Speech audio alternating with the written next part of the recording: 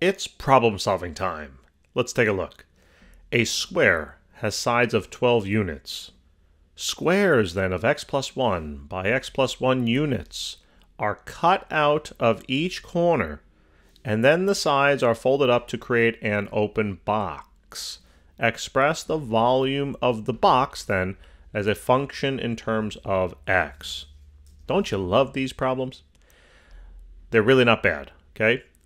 All we need to do at the start is to visualize, all right? So we want to create a square. It says that we have a square, so take it piece by piece and just begin to visualize the problem. So we have a square, and it says the sides of that square are going to be 12 units, right? So I know that the measure from that point, let's say all the way down to, I'll make that a little longer, all the way down to that point, right, will represent now 12 units of length, okay? And the same thing will be then everywhere. Remember, this will represent 12, right? And the same thing, etc. Blah, blah, blah. Okay. Now it says, so that takes care of the first sentence, right? Just take it piece by piece. I know sometimes word problems are intimidating because you're looking at it and like, oh my God, they gave me 17 sentences. How am I going to do this? Well, just like any other long problem, you take it one step at a time. You take it one sentence at a time. All right? So a square has sides of 12 units. You draw that. You represent it. You think about it. Then squares of x plus 1 by x plus 1 units are cut out of each corner. Now I know that's going to be like, oh no, okay, I understand the first sentence, but the second sentence now, come on. Again, take your time. You're cutting out squares in each corner. Okay, so envision the problem. I find a lot of times people at the start, they read it, but they don't like envision the problem, put themselves in it. Okay, you want to actually imagine you're cutting out the corners. Okay, so what would you now be doing? You would go to this corner, right, and cut out a square. Okay, you would cut out this square. So what is the now length, or what is the measure of this square? What are the units of each side of that square? Well, it told you x plus 1. Now I know that feels strange because it's like x plus 1, but I need a number. Well, we don't need a number. We need an expression. That's really what we need. So this is x minus 1, oh, plus 1. Well, I almost screwed up the problem, right? X plus 1 as I'm talking. See, I can't even multitask. So x plus 1 on both sides of that square. Now, are you going to do it just to the left side? No, you're also going to do it to the right side. Okay, so you draw that and you do x plus 1. Okay, that's great. This is going to be x plus 1. Okay, that's great. You're going to then do it to the bottom, right? You're like, okay, this is great. Let's get on with this. X plus 1, I know. And then here, we're going to do it down here. All right. Hopefully you're having a good school year so far. All right.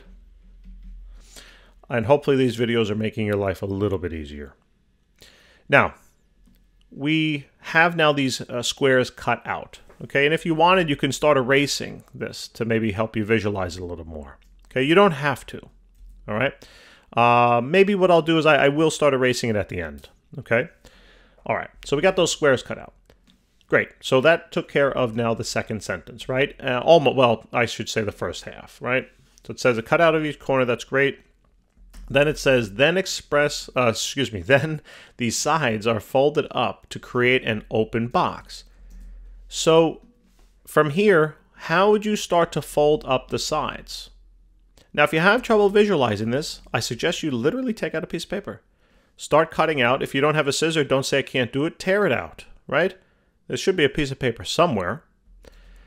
So now, or if you don't have one, just use your computer. Start tearing out corners, cutting out corners of the computer. No, I'm kidding. Don't do that. Don't do that, all right?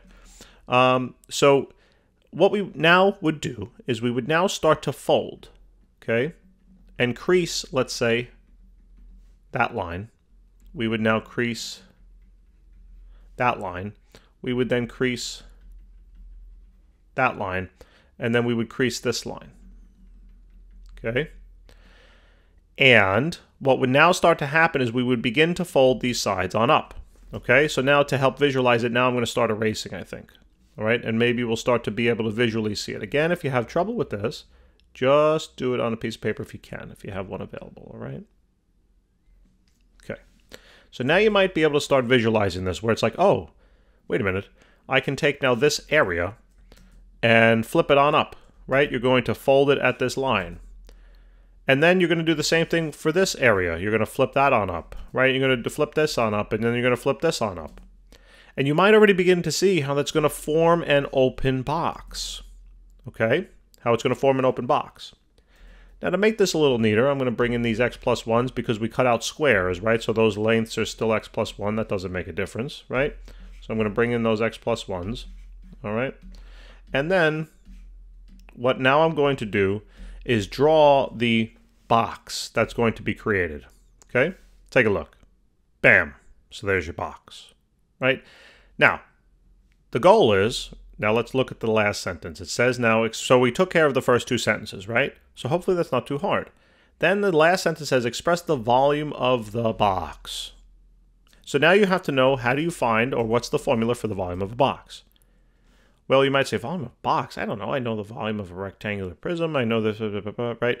Well, it's just the volume of a rectangular prism. I mean, that's all it is, right? That's all it is. So what is the volume there? It's simply going to be the length times the width times the height. What happened there? Not really sure. But length times the width times the height. Okay? So that means I need to know the length of the box, the width of the box, and the height of the box. Okay? How am I going to find it? Well, you got to go back to this picture to help you out. Okay? Now you have to envision this. The length of the box would basically be equal to this length right here. Now, it doesn't really matter your perspective here. I'm just trying to say this would have been the front of the box if you folded it up, right? And then you started to look at it. But it doesn't really matter. This is a square. But this would have been the length now. This blue line would have been the length of the front of the box. So this length right here. Okay? What is that length? What is the length? You might say, I don't know. Well, let's take a look at what we do know. We know that the overall length, so from this black line, right, from this point all the way down to that point, how long was that? Remember, it's a square, so each side is 12, okay? So what I'm going to do is I'm just going to move this up a tad, okay? Move that up a tad. So this is 12, okay? So if you know that length is 12, now imagine you cut out, a length of 2 units here. And a length of 2 units here. Forget that it says x plus 1 or whatever. So if you cut out a length of 2 units on both sides, what would be now the blue length here? What do you think? Well, you probably say, well, if it's 12 overall, now I chop off 2 over here and I chop off 2 over here. The remaining part now in the middle is going to be 8. And yeah, that's exactly what it would be, right? So what's interesting is that it comes so easily to you when you use numbers, but now when you have an expression, it's like, OMG-ness, what am I going to do? You're going to do the same thing, just without a number. It's the same logic though, right? What did you do? You took the overall length of 12. So it would be 12. Minus then, you said I'm going to subtract this side from it. So you're going to subtract then that x plus 1 term, whatever that is. And then you're going to subtract this, right? X plus 1 term. That's what you're going to do, right? This would then represent the length of the blue line. Okay, so that's the length. Now, so this length here, instead of writing L, I'm going to write now the 12 minus x plus 1 minus then, minus x, not multiplied, x plus 1. Okay? Now you can start to simplify this if you want. You can distribute the negative sign to each of the x's and bada bing, bada boom. So you'd have now 12 minus then 2x minus 2. Okay? And then from here, you can combine some like terms if you want. 12 minus 2 would be 10, so it's 10 minus 2x. Okay, you can factor this if you wanted. I don't know why you would, but you can factor that if you wanted. Okay, now, that's the length now. That's the length of the box. Good? Now, to speed this up a little bit, because it was a square, so the base has to be a square now. If the length we know of this was 10 minus 2x, then what do you think this width has to be? Well, that also has to be 10 minus 2x.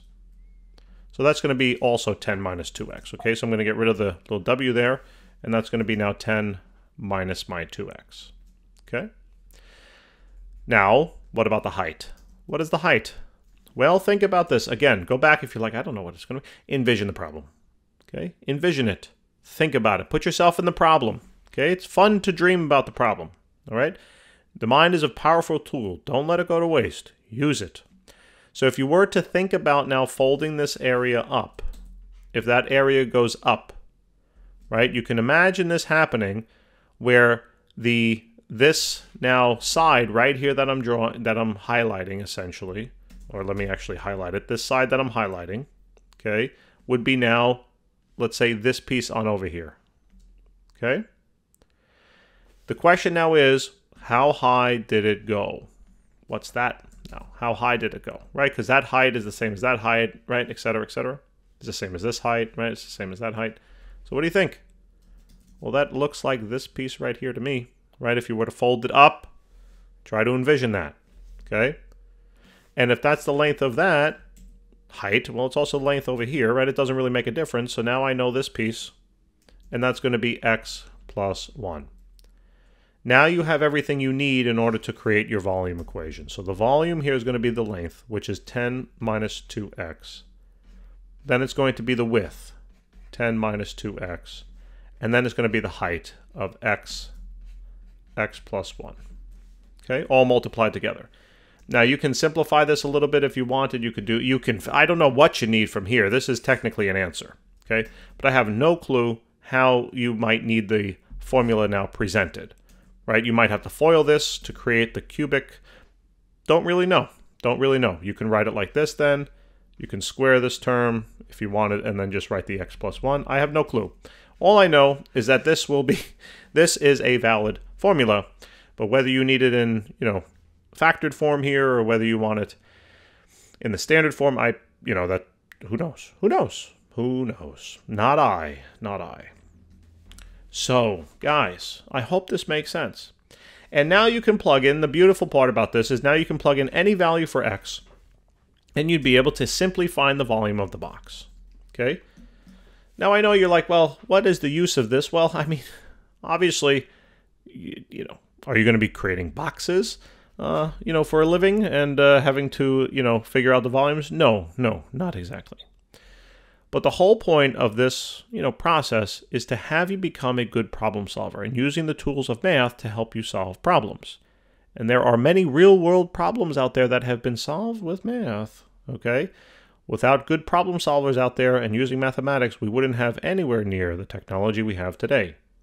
All right, so it might not be, you might say, when am I ever going to fold up a box and need to calculate the volume of it? You're never going to need that, most likely. Unless you're trying to optimize the volume of a box, which you need a little calculus for, to find out, ooh, baby, what could give me the largest volume with the smallest surface area so that I can save on costs for my shipping purposes, right? It has implications for things, just not directly. So don't consider, like, when am I ever going to use this stuff?